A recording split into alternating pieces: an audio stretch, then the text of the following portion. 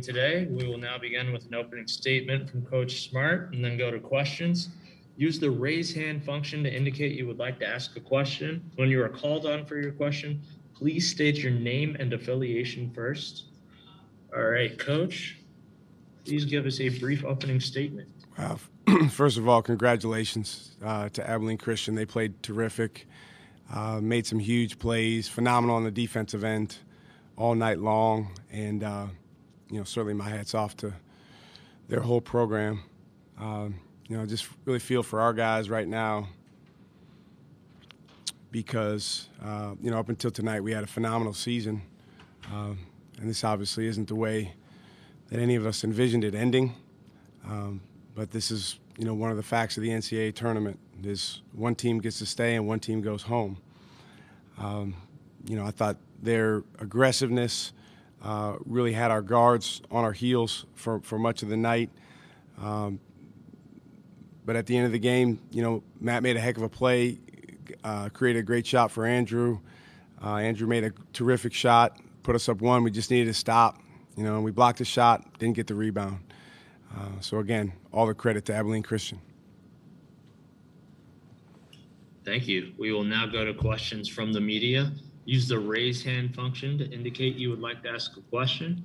Our first question comes from Kevin McCaskill.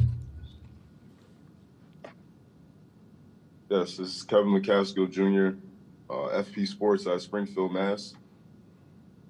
Your team had 23 turnovers tonight. Was that a result of Abilene Christian defense or your team being careless with the ball? I think a lot of it was their defense. They lead the country in forcing turnovers. They force over 20 a game. We certainly could have done a much better job being sound with the ball, particularly our guards. Between our three guards, we had 15. But they deserve a ton of credit for the way they force turnovers. Our next question comes from Brian Davis. Yes, Brian Davis, Austin American Statesman. Shaka, the guys looked uncharacteristically nervous in the first 4 minutes. Were you surprised by that? What did you say to them? And just were you just shocked at how kind of out of sorts they looked in some of these turnovers?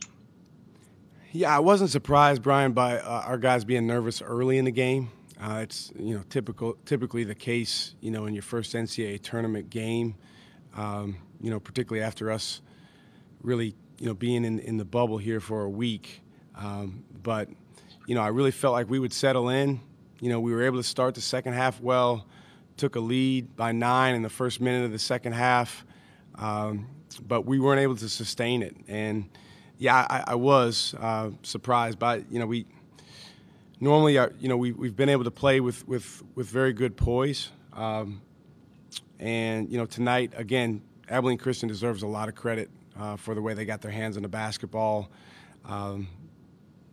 Matt, obviously it wasn't his night, but he's our guy that we want the ball in his hands along with Courtney and Andrew. Just one too many turnovers tonight. Next question comes from KXAN. Chris Tavares with KXAN News in Austin. Shaka, what are the emotions after a loss what are the emotions after a loss like this? So close, so heartbreaking, and especially with what the expectations were for y'all in this tournament. A lot of tears in the locker room right now. A lot of guys, extremely upset about the way the game ended, the fact that, we have to go home now, really disappointed. Everybody is. I told our guys I thought coming into this tournament, the way that they handled all the things that were thrown our way all year long was just phenomenal. A lot of stuff that could have made people crack or quit or separate, and they really stayed together. But tonight, obviously, we didn't play our best, and again, Abilene Christian deserves a lot of credit for that, the way they defended. Our next question comes from John. Hi, John. John I, Fox 7 here in Austin. Coach, that's what I was kind of going to ask you is what you actually said to them after the game, and did any of the guys have anything to say, or was it just a bunch of crying? And do you think they overlooked ACU at all? I know that was one of the things you stressed coming in, not to overlook any opponent.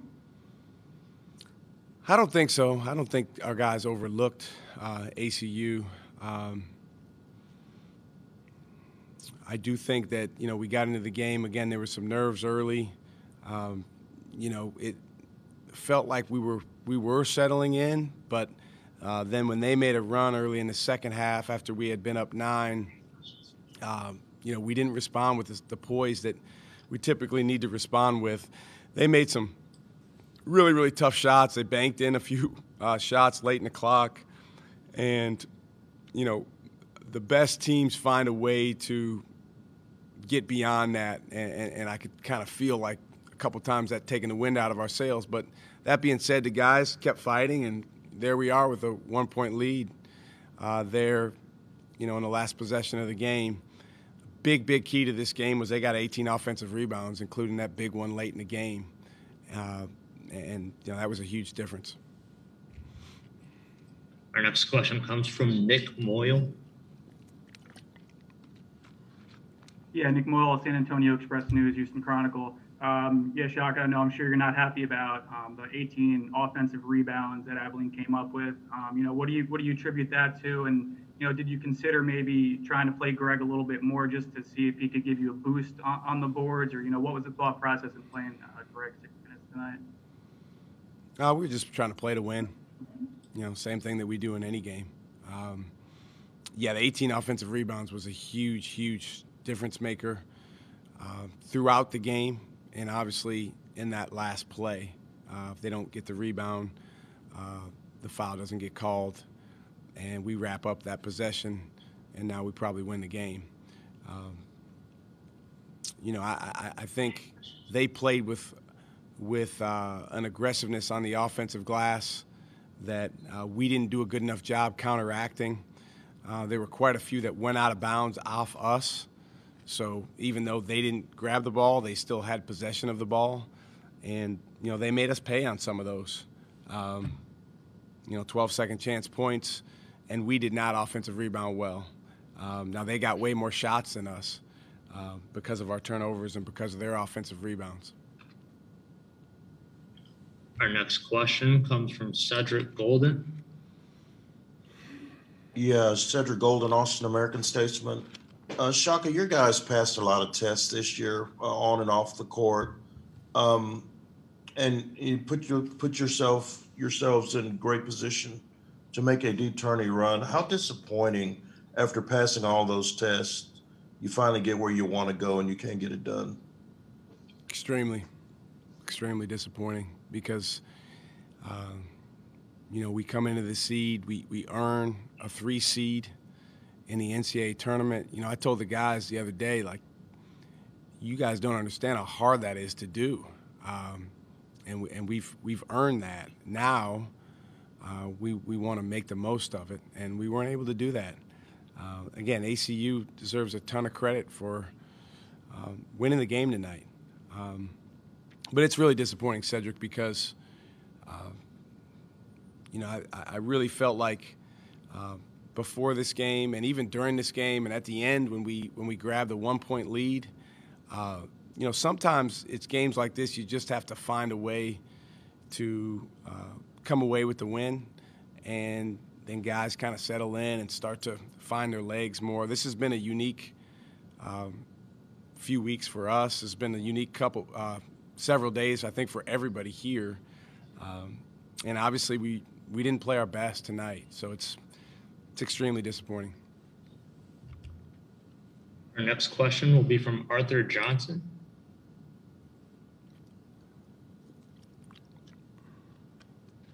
Arthur, you're good to go. Ahead.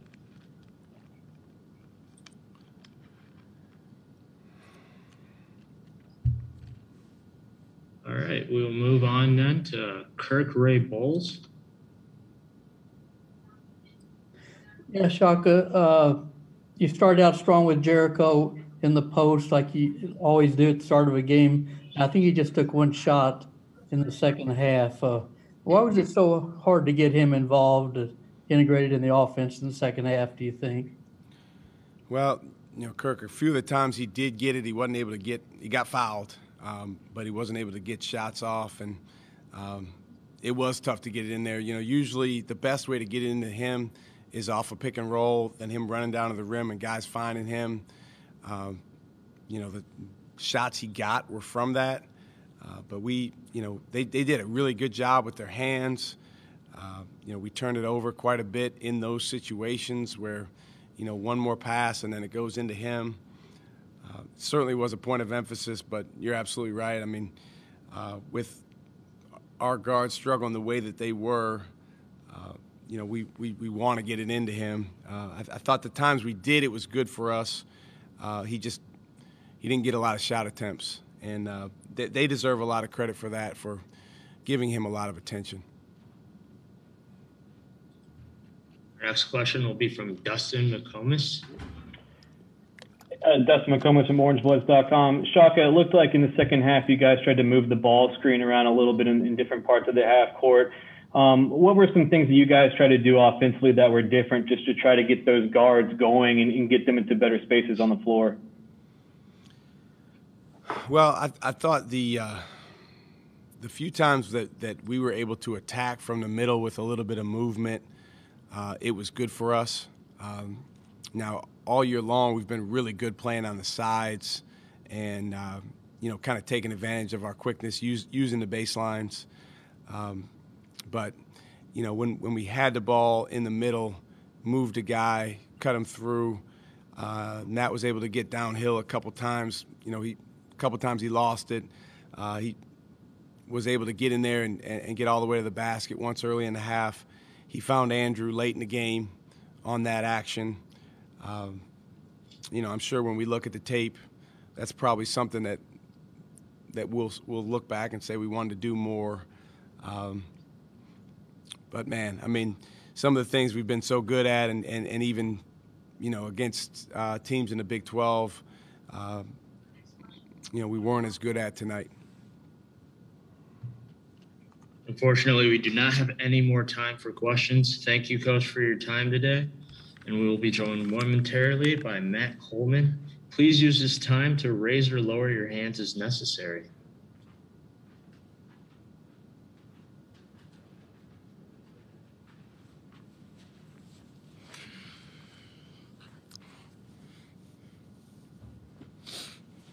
We're now joined by Matt Coleman, and we'll begin the press conference. Use the raise hand function to indicate you would like to ask a question. When you are called on for your question, please state your name and affiliation first.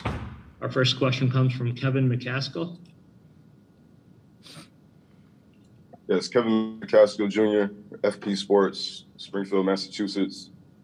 Two-part question. Have you made a decision to come back for another year? And I know it's early, but what moment stands out to you about your career at Texas? No, I haven't made no decision. I'm focused on just my guys and what just happened, unfortunately. And it was, I enjoyed every second of it, every minute of it. And it damn sure didn't end the way I wanted to end. Our next question comes from KXAN. Chris Tavares with KXAN News in Austin. Matt, just what are the emotions going through your head? What are you thinking right now? What are you feeling after that? It just doesn't feel real. I feel like I'm finna wake up from a bad dream. Next, we'll be going to John High. John High, Fox 7 here in Austin. Matt, I know it's tough and disappointing, but what did you say to your guys? I mean, what were the conversations after the game, or were there any? Wasn't much. Just a lot of guys just you could tell we wanted it. Had a special group of guys, and it just our big picture, our goal, just wasn't accomplished. So, if you don't accomplish your goal in life, you don't feel too good. Next up, we'll have Kirk Ray Bowles. Yeah, Kurt Bowles from the Austin American-Statesman. The turnovers that y'all had tonight, do you have any explanation for those? Because it just seemed like so many weird plays that, you guys usually don't have. Was it just their defense is so active, they sped you up so much, or what do you think it was for the team? Yeah, credit to their defense. A couple bad calls. Yeah.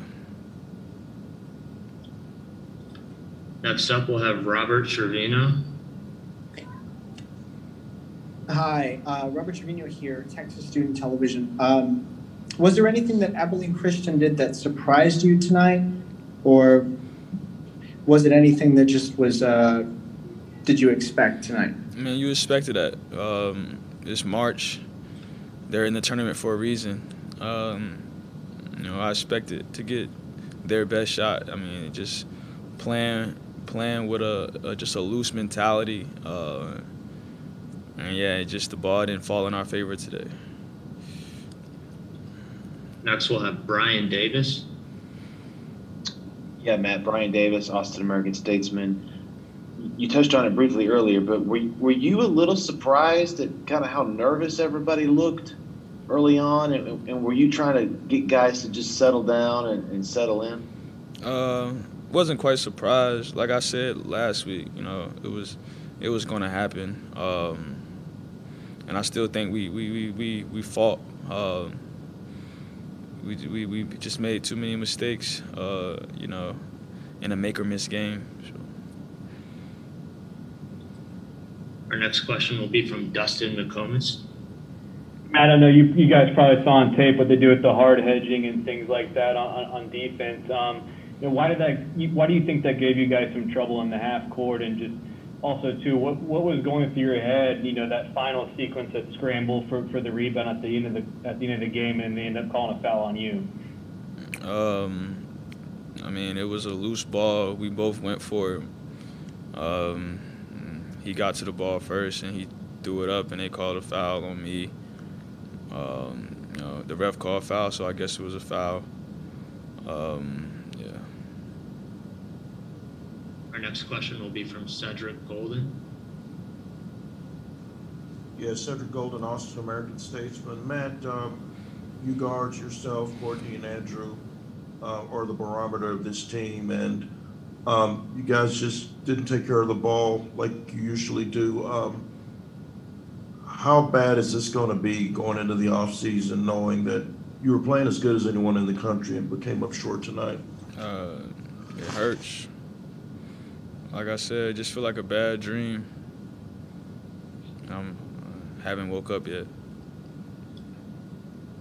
Our next question will be from Bob Bayou. Hey, Matt, Bob Ballou, CBS Austin Sports. Jericho only had 3 shots, only got 1 in the second half. I can't imagine if I had told you that before the game started, you would have believed me. How do you think that happened? How did Jericho how did y'all not get Jericho more touches? I have to look at it on tape. It was an ugly game. Our next question comes from KXAN Desk. Chris Tavares with KXAN News in Austin. Matt, how would you describe the season as a whole? You guys hit like a number 4 ranking. You win the Maui. You win the Big 12 tournament. You guys get that number 9 at the end of the regular season, and then this. As a whole, how would you describe how this season was for you? It was exciting. We had our highs. We got our lows. I feel like I failed my team for the expectations that we set and I set for myself and my team, and I feel like I failed it. Our final question comes from John High. John High, Fox 7. Matt, I know you and Coach Smart are extremely close. What do you say to those folks that say it's time for him to go? They're not in the locker room every day. He built a culture here. He can't win a game. He's not on the court.